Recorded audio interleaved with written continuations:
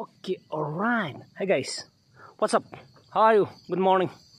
Today I have landed up in Meriema playground. See those houses up there, just beneath the white cloth? Those are part of Meriema, and I think it's known as Chakulha. Okay, let's explore this area.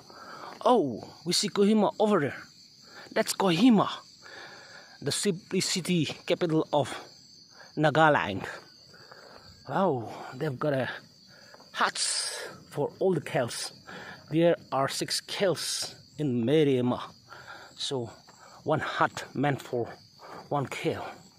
This is the monolith, just inaugurated last year or the year before by our honorable CM, Mr. Nifirio.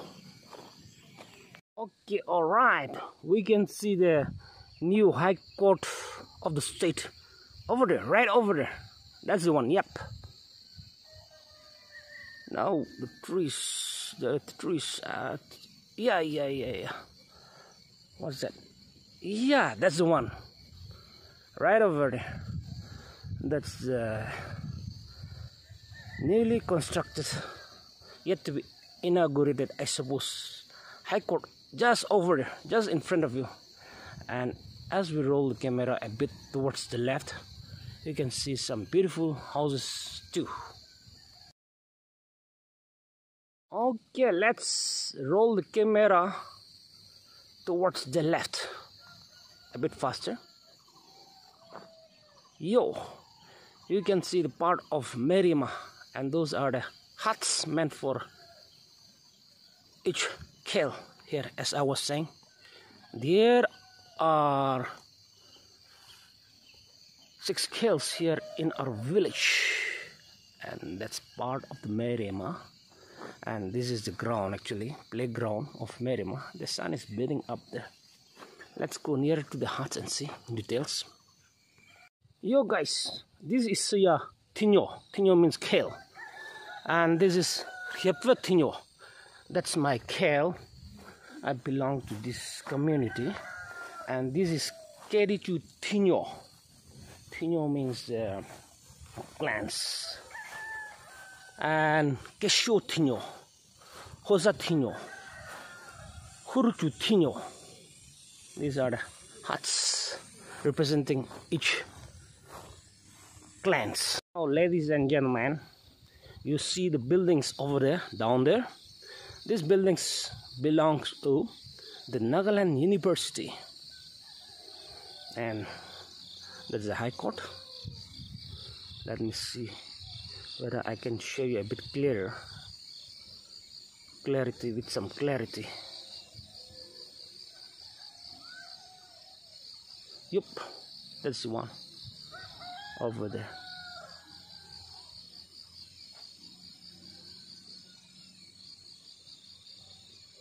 Yeah, that's the one. That's State High Court, yet to be inaugurated, I guess. That's the farmhouse. It's quite a beautiful place over there. I was there once in person. I saw the place. It was quite stunning. These are university buildings belonging to the Nagaland University. Let's zoom out.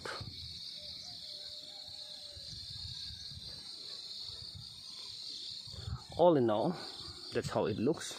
Sun is beating that side, so I think clarity wouldn't be there. But however, this is our village playground of Meriema village. Those are all part of Meriema. University is there. And now, ladies and gentlemen, I present to you the restaurant of Meriema playground. That is my village playground. This is the restaurant. If you have taken a look, let's this way and let's see what is visible. The High Court area is that side. Now coming back to the restroom only. Cloudy day, nothing much is visible clearly. Part of new secretariat is visible, not very clearly. Over there, I keep referring to this village. There is a village by the name of Rosoma. The older name was Rukroma, but they changed it into Rosoma because Rukroma means below, under.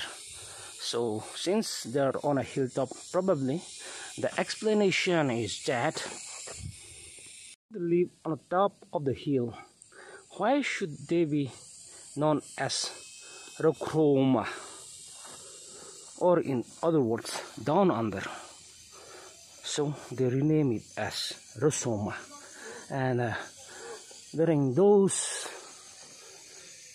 Rukroma days, when the village was still known as Rukroma, there is a legendary story. There used to be a lady by the name of Sopnyo. She was married to one from Pumai, or we call it not exactly Pumai, but we call it Sotsumia or something like that. I don't recall that name, though it's just on the tip of my tongue. I couldn't recall it properly. Now what happened is, okay, let's walk towards that side, Kohima side, and explore. I'll do a little bit of exploration while I narrate you this story, this legendary story. This Sopnyo was married to one from the tribe of Sopmia, we call it. And the husband, had some lovers, and at the stroke of midnight past, came home and asked Sopnyo to leave and vacate the place. So she had a child. So at midnight, she got herself ready. This was 100 years back. This story dates back to. So he started walking for home, and she had a flap just to see her way, carrying her child and her basket on her head in the back. She was just returning back home. And the villagers, they were watching where she is proceeding by seeing the flame she's carrying, that torch. It's a flame in the form of a torch. They were watching, then in the distance on a hill, a flame just vanished. So after many years, Sopnyo's parents went to visit and to inquire how she and her family is doing. Now, the relatives of Sopnyo were told that Sopnyo left for home a long time back. The relatives of Sopnyo were quite surprised to hear the story, since Sopnyo never came back home. They were taken to the place where the flame of a torch went off. And by the way, remember, she was carrying an infant child with her. That's part of Kohima. And this is backside of IG Stadium. You can see the floodlights of the IG Stadium right over there.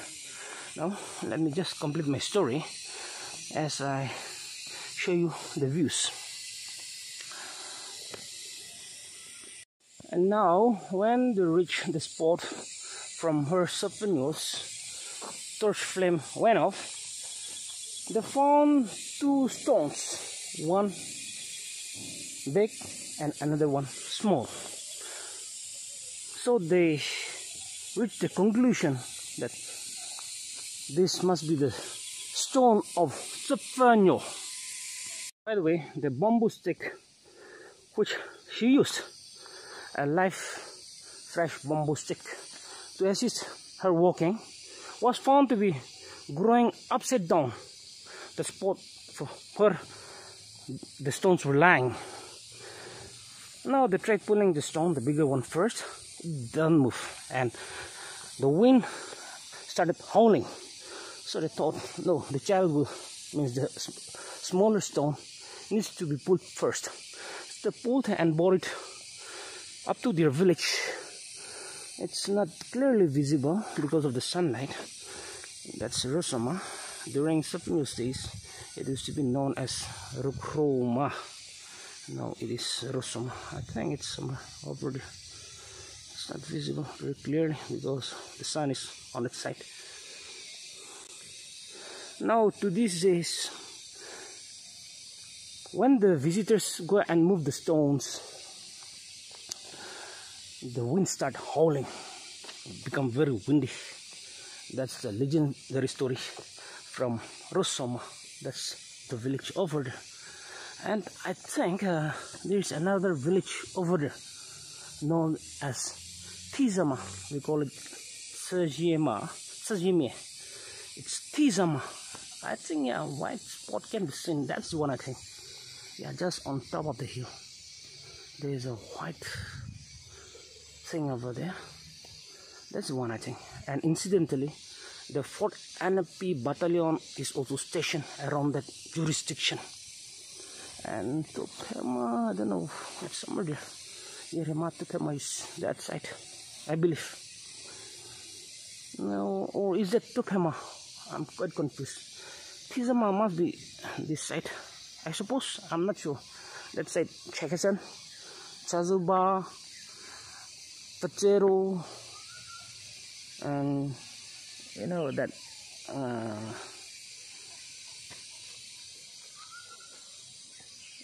okay, some other time let's go to Pachero, Chazuba, so and so forth. I plan to visit for 5 days, Mokchong for 2 days, Dimapur for 7 days, for the purpose of video vlogging for you guys. Let's go in the distance. It's still sleepy. It's quite dark still. Yeah, that's part of Kohima. Lower Bayava. Bayava is up there. This side, on the left side, I think part of Barabosi Peak Hill area. Probably, I assume. Yup, guys, we can see the Pentecostal Church of Meriema village very clearly from here, from a distance. Let's go closer and take a close-up view. Yup, that's the Pentecostal Church of Meriema village. Yeah, as you can see, that's the Pentecostal Church, Meriema village. Most 7 West Virginia, Blue Range Mountain, Shenandoah River. Life is older, older than the trees, younger than the mountain, blowing like a breeze. Country road, take me home to the place I belong. West Virginia, mountain mama, take me home, country road. Okay, I'm almost home. So guys, actually I'm constructing this thatch for my chickens. I'm going to rear chickens and start selling them and make a lot of money. This is a pumpkin growing over here. The previous one, we have eaten it, and these are squash, growing very well.